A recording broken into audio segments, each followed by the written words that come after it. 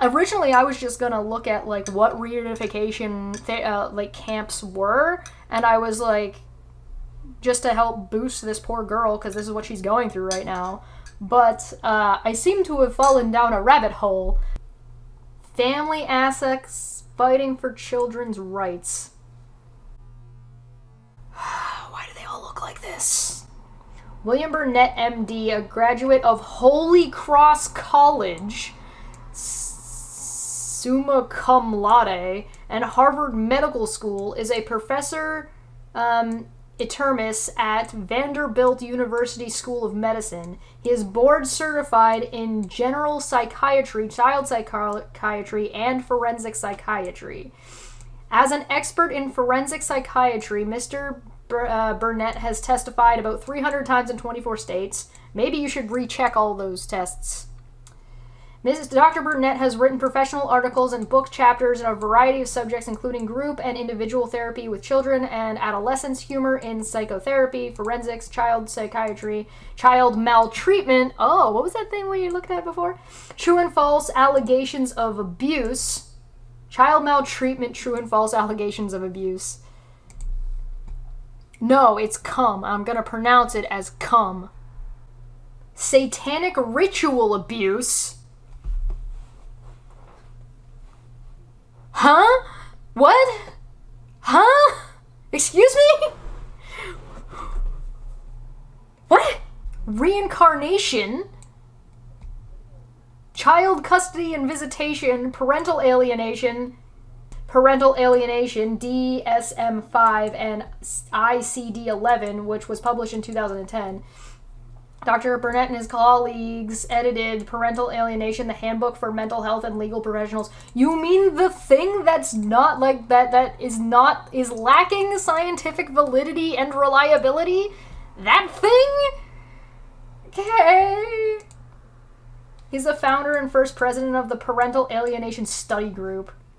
Misinformation or fake news about parental alienation. Ooh!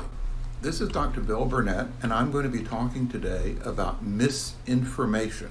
Ooh, okay. And what I'm referring to is misinformation or false information or fake news about parental alienation. This happens Fake news! Misinformation happens a lot in journal articles, in magazines, in newspapers, and in presentations that are made. And I think that people who are interested in this topic and the topic of parental alienation need to be aware that a lot of things that you see or that you read are not correct. They're fake. And I'm going to give you 3 or 4 examples of that. I mean, I think I agree with that so far. A lot of what I've seen from this camp shit, and a lot of what I've seen from, like, these, the website, wherever the fuck, this shit, and, like, this bitch, like, all seems, this nonsense seems pretty fake to me. Right now. So here's one. This was in a book that was published by the American Psychological Association a year or so ago. And this is what it said. The American Psychological Association is the one lying to you. Okay, noted. Go on. A year or so ago. And this is what it said. That parental alienation theory assumes that a child's strong alignment with one parent while rejecting a relationship with the other parent is without legitimate justification. So what's wrong with that? What's wrong with it is that it says that we are interested in parental alienation, that we assume that the child's rejection is without justification. And nobody assumes that. We do an investigation, we collect information, we find out information from the child and from other people. So nobody would assume that just because the child rejects a parent, that it's because of parental alienation. Well, we just know that that's not true, based on this lady and her 100% success rate, and based off of this video, and based off of this video about the reunification camp, and this video about this girl who has people trying to force her to go to reunification camp with her abusive father. So maybe you should at least acknowledge that criticism, jackass. Like, there are people 100% making those assumptions. Specifically, this lady here. This, what's her name? Linda Gottlieb. Specifically, this lady, this one right here, is specifically doing that. So maybe, Mr. Doctor Person, you should, yeah, they're both named Linda. They're just spelled different. Maybe you should acknowledge that criticism is accurate and take it on board and tell people that, no, this is not an assumption you should make. If you're doing this, you're applying our hypotheses incorrectly. All right, so they're not lying to you, first off. This isn't misinformation. All right, cool. Noted. Let's keep going. Here's another example. This was written in a book. The use of parental alienation is now considered inadmissible. This was in a book? Which book? Where was this written? What do you mean was in a book? Fuck you. The use of parental alienation is now considered inadmissible in a number of courts as it does not meet the established legal standard for the admissibility of expert testimony. So what's wrong with that? Well, it's totally false. It is false to say that the concept of parental alienation is not admissible in court. And in fact, there are hundreds of examples. In the recent book that we published called... was the book titled, like, Why It Shouldn't Be? Because that could be a statement about not what is fact, but a statement about how it ought to be treated. I think that's why he didn't list the book, right? Because if the book is saying that parental alienation is bullshit and here's why, and then it's in its conclusion it said this is why it's not admissible in court, it's meaning to say why it should not be, not that it isn't. I'm also not willing to grant that this guy is also not cherry picking, so tell me the book. Tell me the book. Give me the citation so I can look up to see what the book was actually saying, because I don't trust your interpretation of this one sentence. Admissible in court. And in fact, there are hundreds of examples. In the recent book that we published called Parental Alienation, Science and Law, the appendix has almost 1,200 cases in the United States in which parental alienation was presented and considered by courts. So what? If it's presented in court, it has to be... Okay. If somebody brings up parental alienation in court, it needs to be considered. It has to be considered. That's the point. That's why you brought it up, right? So the court has to consider it no matter what. And it's interesting that you're bringing that up, that it was brought up in court. You can bring up fucking anything, first off, especially when it comes to this kind of a situation. You could absolutely bring it up. That means nothing. The court having to consider it also means nothing because the court is required to do so. So that also means nothing. And third off, he didn't give the conclusion. Did those courts accept it?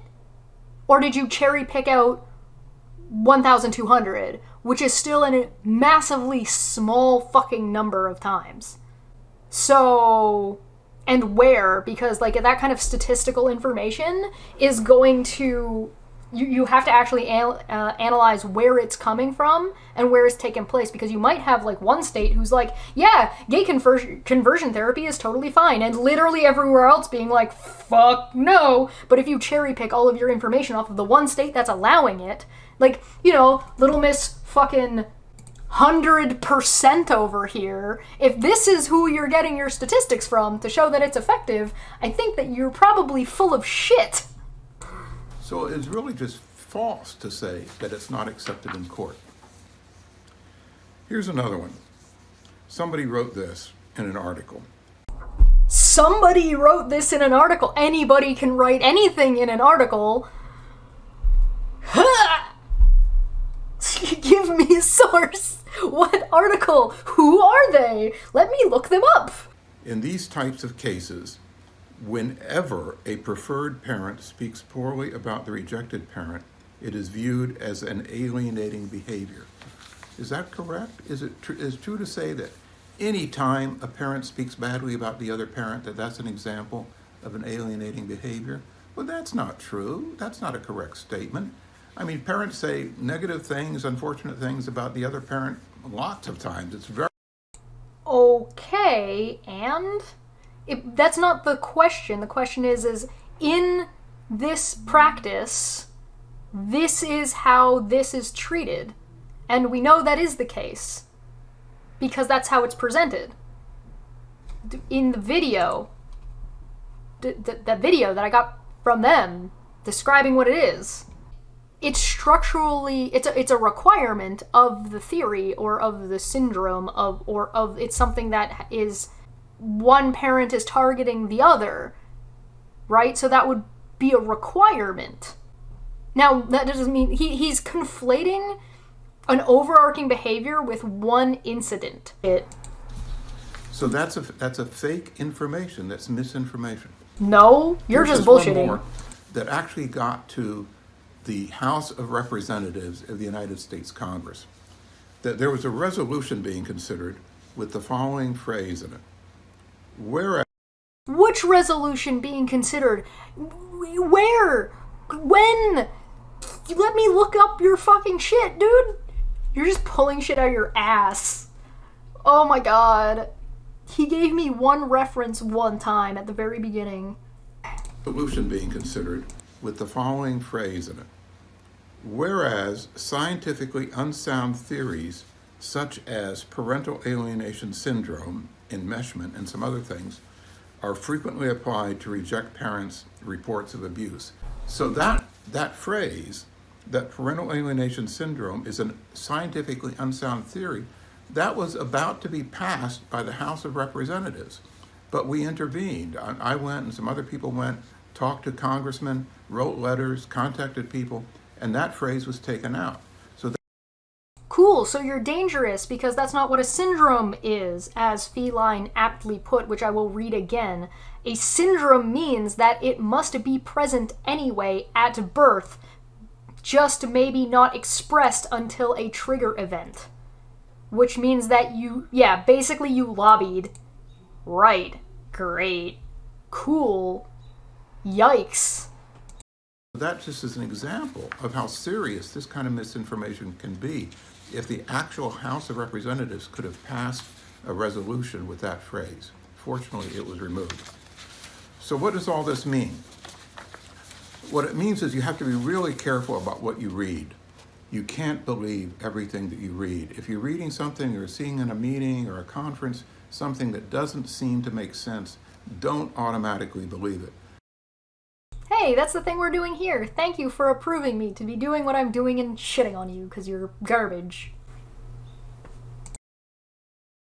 You need to go back to the original source and see what was actually said in the beginning, because what you may be hearing misinformation. Thank you. Hi. Oh my This is Dr. Bill god, Burnett. you are so welcome.